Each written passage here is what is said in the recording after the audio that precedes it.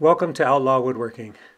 Today it is cold outside, so I'm not gonna, in the wintertime I tend to just work in my shop, but my new shop down there where the flagpole is, it's got about 2 feet of snow covering it, and it's really cold out, so we're not gonna be working on that for probably another month. Probably the middle of March we'll start on that. Anyway, here's a view of the outside. There you can see my foundation for my shop that I'm building, and my flagpole, and it's cold. It's like -9 right now in the morning down there. So today what we're going to do is we're going to go back in our shop, and recently we sold quite a few cutting boards in our little store, especially before Christmas. So we're going to batch out some cutting boards, and I'm going to show you how I do it start to finish. And yeah, we'll stock up the store with a few more cutting boards. There's my firewood pile right there, and my wood chipper completely buried. I got a tarp over it though. All right, so come on into my shop. Let's get started. The first thing I do is I take, I've got some wood that I bought off Amazon, and this time I decided to, usually what I do is I'll split them up. I'll do like walnut, maple, cherry. But this time I thought, I'll just make them, I'll make a solid maple one, a solid walnut one, and a solid cherry one. And that seemed like a good idea. Give my store a little more variety in stuff to sell. And so the first thing we're going to do is I like to use these 1x2 steel square tubing to keep them flat, and I'm using Titebond glue. And a pretty generous amount. I'm pretty sloppy with the glue actually, but I do make sure that it's very consistent as far as spreading it around. Once I get it all spread around, put them all together and then clamp them up. Those 1x2 cauls is what they call them. That's what I use to keep them all flat. I think in the future I might make something like weld a hinge on it, so all I have to do is use 2 clamps on one side. And then right there I'm using bar clamps, 3/4 inch bar clamps. Try to keep it as square as possible.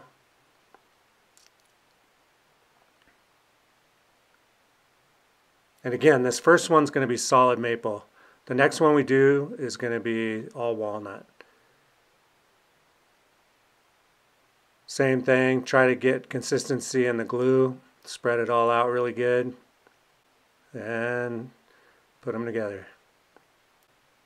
For some reason, some of these small quick clamps, they've been breaking lately.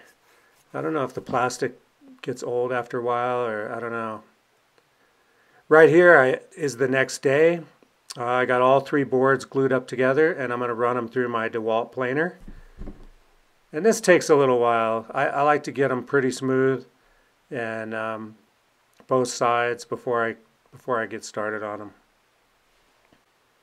Once I get them all smooth, I take them over to the table saw, and I use I clamp it to the square, and then run them through the table saw. And I want them all to be pretty close to the same size, because I ship them in these flat rate boxes, and this size fits really well in there. Then I know how much the shipping is all the time. Right here I cut both sides. Once I get them all cut, I get out my calipers and I write down the dimensions, starting with the maple. They're both going to be pretty much the same, and then I like to have all the measurements written down before I go over to the computer. Okay, first up is going to be the maple cutting board. So we're going to go over here, create a new file, and our width is 11.5125, and then our height is 9.8360. And like I've said before, it's really important to get these measurements really accurate. That way when you cut your V-carve or whatever you're working on, it'll be perfect in center. So we're going to do a standard V-carve, and we're going to hit OK. So there's our first cutting board. Now we're going to do batches. So the maple, we have 2 of them to do, And the first thing I'm going to do is I'm going to create the rectangle for the juice catcher. And the width is going to be the same width, 11.5125. And our height is going to be 9.8360. And we'll hit create. Now we're going to do offset.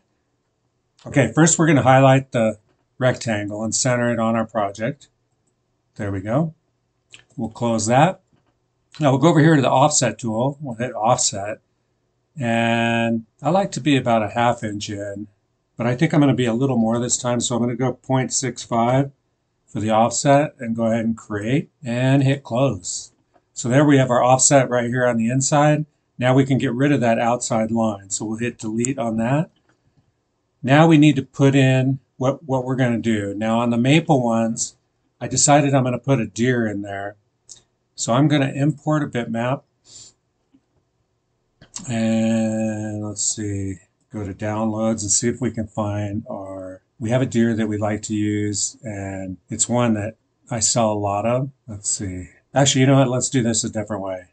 Let's cancel this. Let's go back. I'm not going to save that. Open an existing file. See, we already have a deer in here. There it is right there, deer cutting board. So we'll go ahead and highlight that.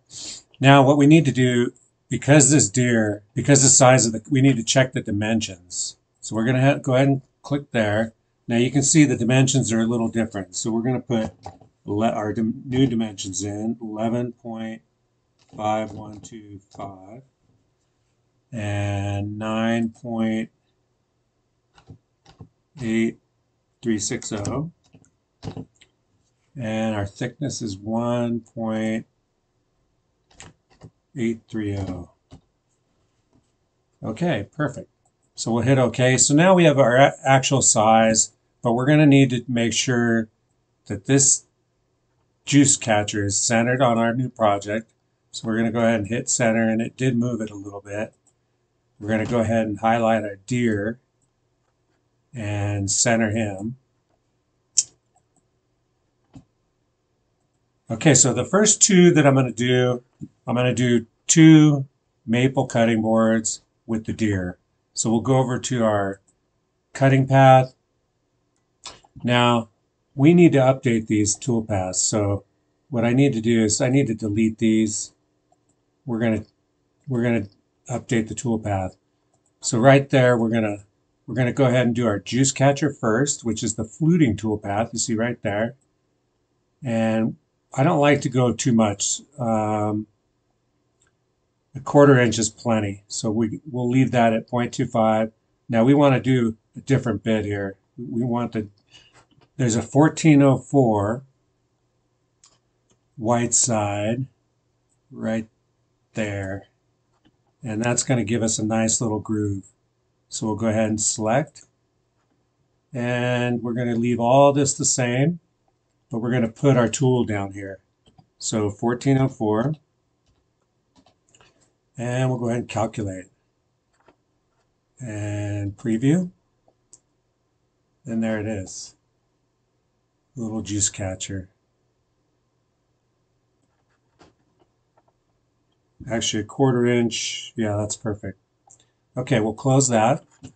Go back to the 2D, highlight the deer, and we're going to do our V-carve. And this time we are going to use a different bit also. We're going to use a 1505, I believe. Let's look down here.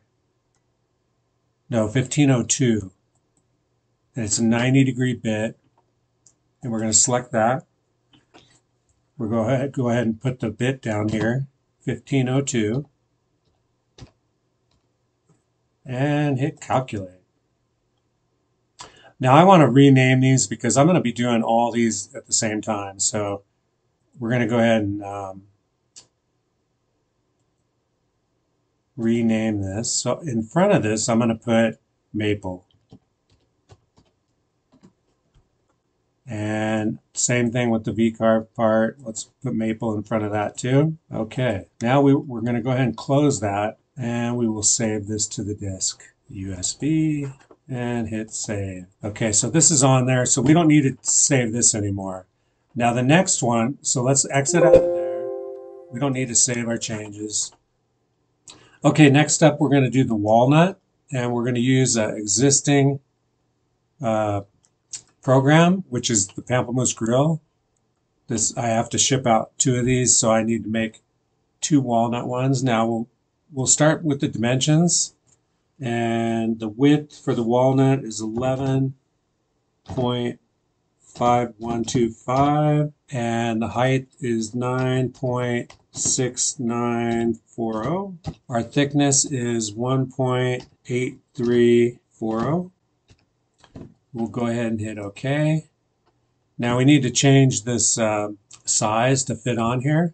So actually I'm going to get rid of those toolpaths. They're both using V-carve fluting, so we can redo those. Now we'll go back to the drawing board. Now the first thing I need to do is put this in the center. So I'm going to highlight both of these. We can go ahead and group these together actually.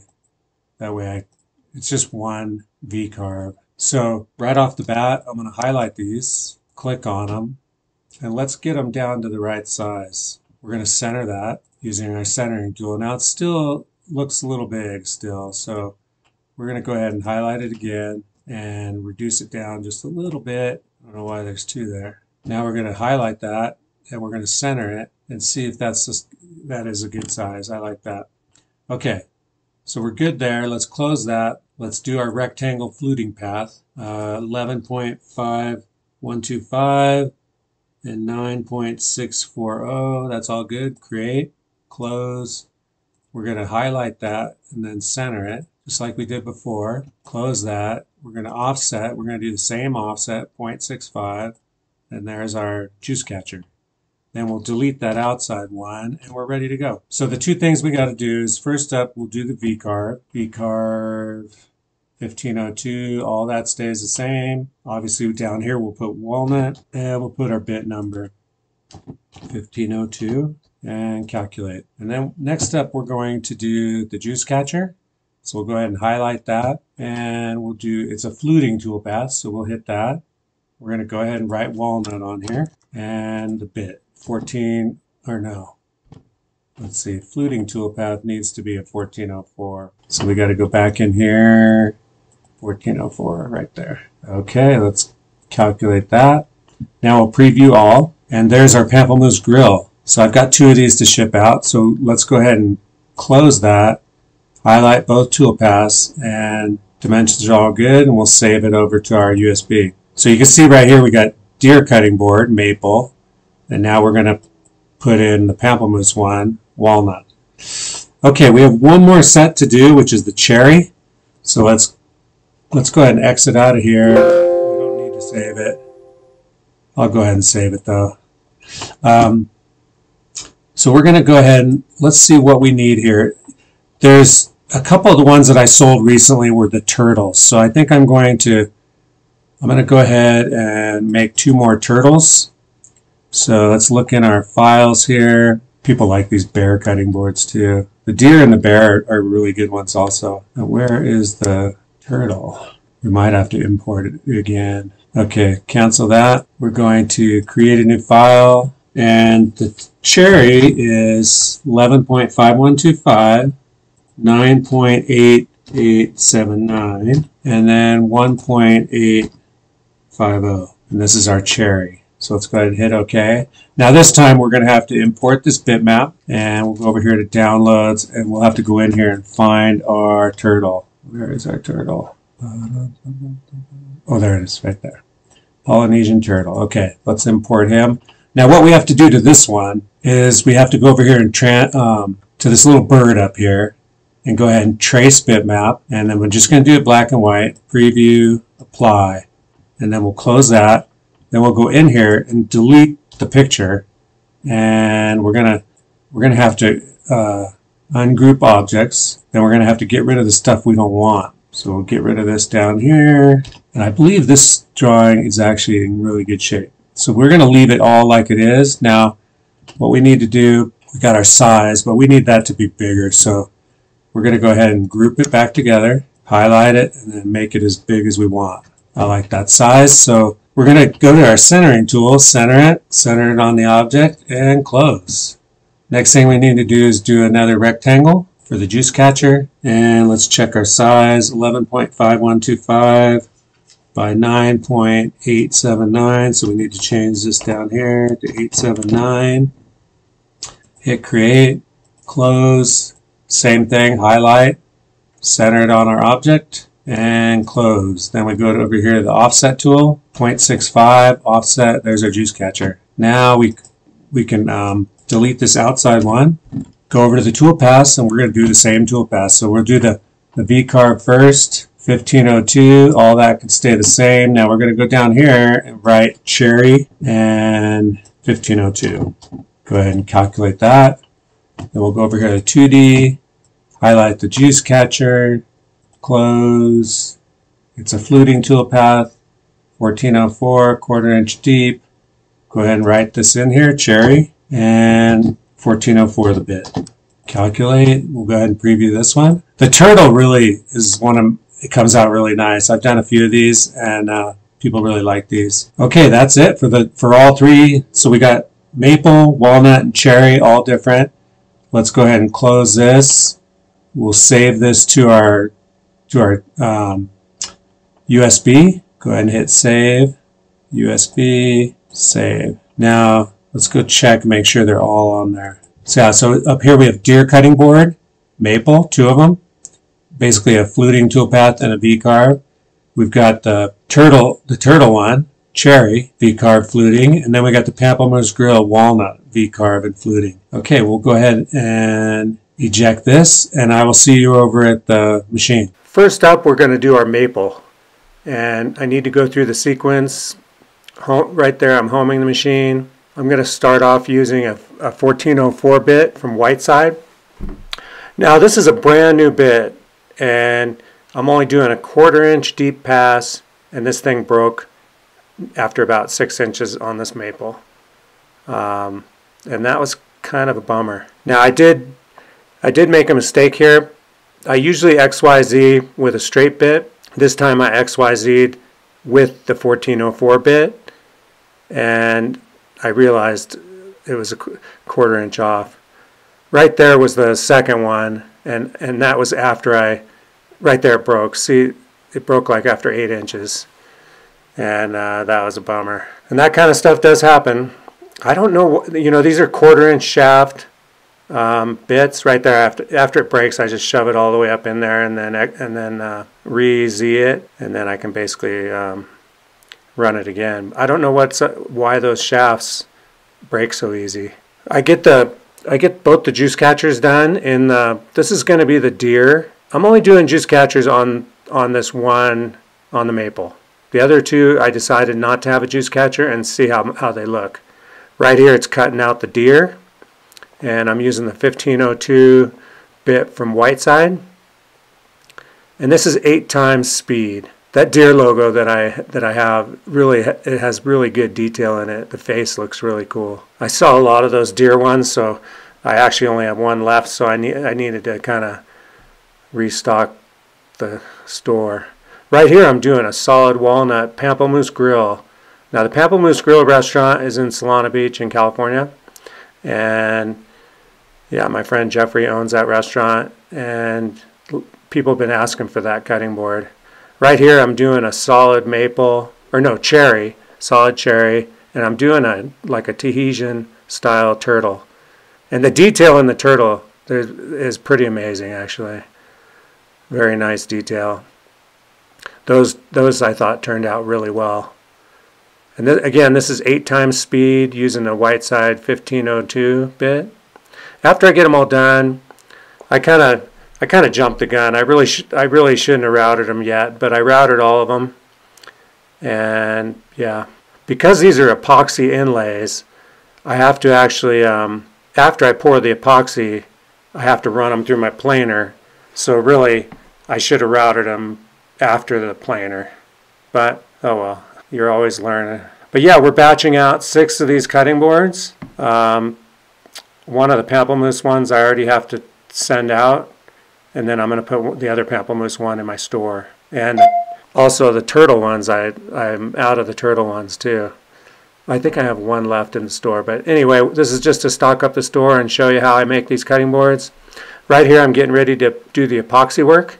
Now originally I was going to do blue turtles, blue pamplemousse, and then a green deer. And right here I'm taping around the epoxy. Now this seems to be, I didn't used to do this, but I did this today, and this helps to keep the epoxy from running off of the board. Like if it's not perfectly level, sometimes it'll run a little bit one way or the other. And this helped actually. I think I will do this again. Once I get all the tape done, it was time to mix the epoxy. Now I'm using I'm going to use a mica powder this time, and I'm going to use Okinawa Blue from Eye Candy, and I'll show you a little picture of it here. Now I decided to just do 6 ounces, which was 1-to-1, so 12 total ounces. And I had the idea of putting in this gold metal flake into the Eye Candy Okinawa Blue. So I'm going to put some Okinawa Blue in here, and then I'm going to add I looked at it and I thought, should I put this blue metal flake? But then I thought, you know, if I put I thought the gold would look a lot better. So I ended up using the gold, and it didn't really show up you couldn't really see it very good, but it did show up in the turtles. I think the turtles were a little shallower, and it did show up in those, and they turned out really nice. That's the turtles were the cherry ones. Right there I add a little more gold. This is tabletop epoxy, and it takes 24 hours to cure. So you pretty much have to make sure your room temperature is 70 and just let it sit overnight. Now originally, like I said, I was going to do the deer green, but it turned out that I mixed too much of the blue epoxy, so I just did them all blue. No sense wasting epoxy. And I actually the deer looked good with the blue too. So right here I get my torch ready and start with the deepest one, which was the pamplemousse logo.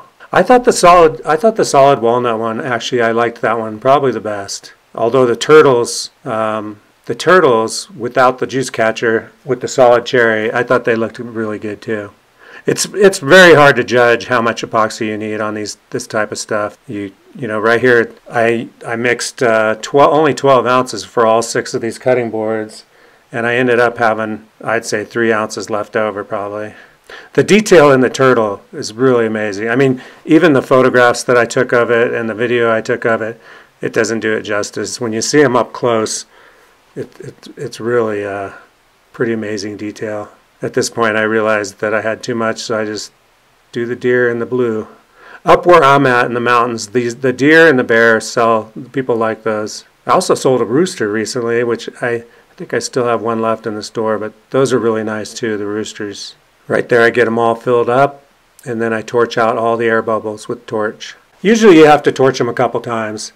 The next day I run them all through the planer, and I start off using the rough setting on the DeWalt planer just to get the top layer off, and then I put it on the finishing smoothing layer and then run them through like that. And it kind of takes, you know, if you have to sand epoxy, it takes a lot longer, but if you run them through the planer, it seems to work pretty good. Next up I set up my sander, and I got my dust collection on the sander, and I start sanding all these. I start off pretty heavy. I'm using some 100 grit right here in the beginning, and then I'm using some 100 grit in the beginning, and then I go to 200 grit, 300 grit, and I think I stopped at 300 grit. Right here, after I get them all sanded, I'm putting on these little rubber bump stops on the bottoms, and yeah, I like these little rubber bump stops. You can't even see them when it's laying on the counter, and I think they're nice. Keeps it from scratching. And I'm using about a 20-year-old Milwaukee cordless drill, and it always surprises me that thing is still going after all this time. It's funny, people do tool reviews on new tools, but really, I mean, the reviews should be after having it for a long time. Once I get all the bump stops on, I lay down a little paper towels, and I'm getting ready to oil these up. Now I'm using a mixture of mineral oil, vitamin D, and coconut oil. And there's the first one, the deer. Actually, I did 2 deers. You can really see, I mean, the picture doesn't do it justice, but the deers look really good. The pamplemousse, the walnut pamplemousse one really looked good too. Yeah, actually I'm pretty happy with that one. And then, like I said, the detail in the turtle, I don't know if you could see it, but it really, the detail was really cool. Actually, I just shipped one of those turtles to Hawaii. Anyway, thank you very much for watching. Please subscribe, like the video, ring the bell. There's the detail of the deer, the head. You can really see. Here's a pamplemousse grill.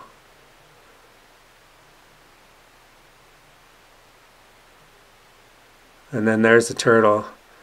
You can see the gold flake in the turtle. It really came out good. Anyway, thanks again for watching, and I will see you next time. Later.